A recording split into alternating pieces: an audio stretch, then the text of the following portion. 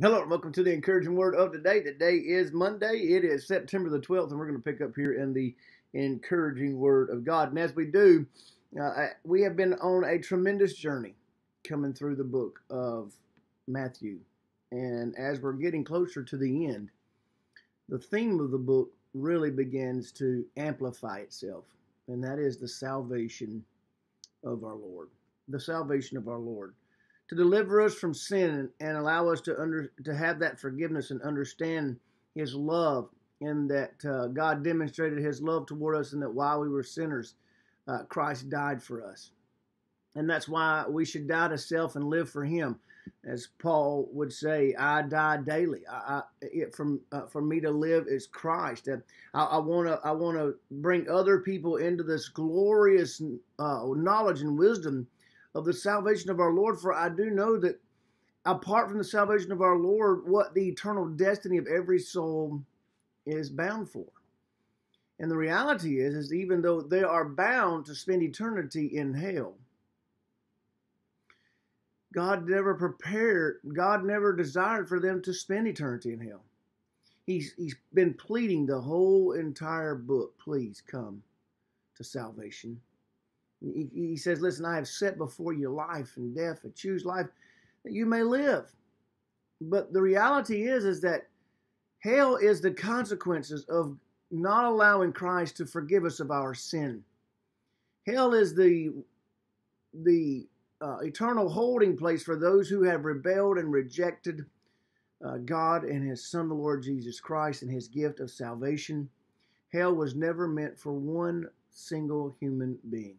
And I know that because of what the scripture says here, falling off the heels of Jesus saying, listen, go and feed those who are hungry and those who thirst and those who are sick and those who are in prison and those who need clothing. You go and minister to those folks, because in doing so, you have an opportunity to present the saving gospel to them.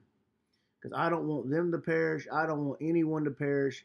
And the proof is in the pudding when it comes to the scripture here, as he says, on the heels of that. And then the king shall answer to them, verily I say unto you, inasmuch as you have done it unto me, the least of these my brethren, or inasmuch as you have done it unto the least of these my brethren, you have done it unto me. Then shall he say also unto them on the left. So he says, you did this, and you did such a good job at loving others and sharing the gospel. But to the other side, who only made life about themselves, only made life about their wishes and whims and the flesh and their desires, they're going to have to face the eternal God one day when He comes. And this is what the whole 24 and 25 is all about, is His coming and eternity, and it's going to be set up. And then shall He say unto them on the left hand, depart from me, you cursed. You fell under the curse of sin, and you did nothing to reverse the curse. And you had every opportunity to reverse the curse. I've called and I've beckoned and I've pleaded and I've shown you the way of salvation. I've shown you the depth of my love for you and how I will save you. And we're going to see that passion as we move beyond here in Matthew chapter 26. But he says, depart from me, you cursed, into everlasting fire. There's hell. And so the reality is there is a hell. And for all of those who have made life about themselves and sin, and they love their sin, they just stay in their sin, they don't repent, they don't get right with God, they're going to go into an everlasting fire. That's just a reality. There are two realities, and we see that across the lens of human history. Wherever you see graves, wherever you see those where death has occurred, you always see crosses. And then you look on the TVs and you look on the screens and you see crosses hanging everywhere, crosses on people's ears, crosses around people's neck, crosses headed on their arms, and yet living in immorality and gross sin and not turning and not coming to Jesus. And oh my gosh, they're going to go to an eternal hell, an eternal flame that was not prepared for them. But they will endure it for all of eternity. Because here's what he says. Depart from me, you cursed, into everlasting fire, prepared for the devil and his angels. Hell was prepared for the devil and his angels. It wasn't prepared for humanity. Humanity will suffer hell with the devil and his angels because they would not come to him, because they would not bow the knee and repent of their sin and confess, oh, God, save me, a wretched sinner.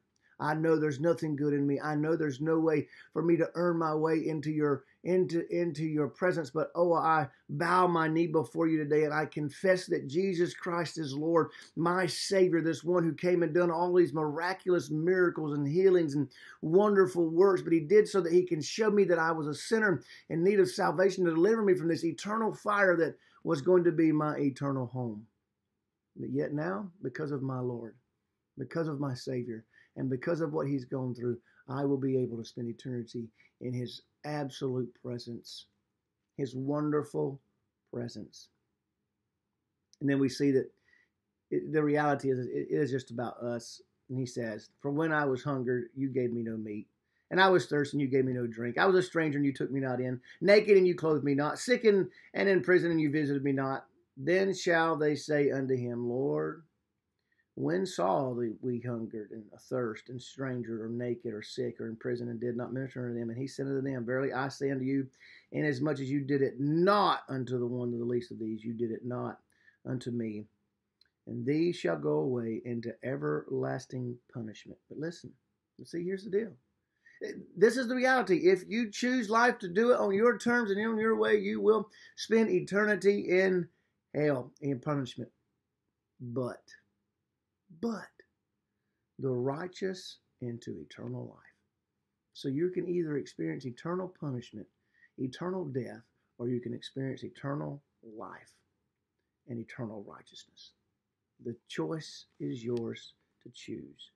And from this point on, Jesus is going to show you what he was willing to do, that you may be able to have life.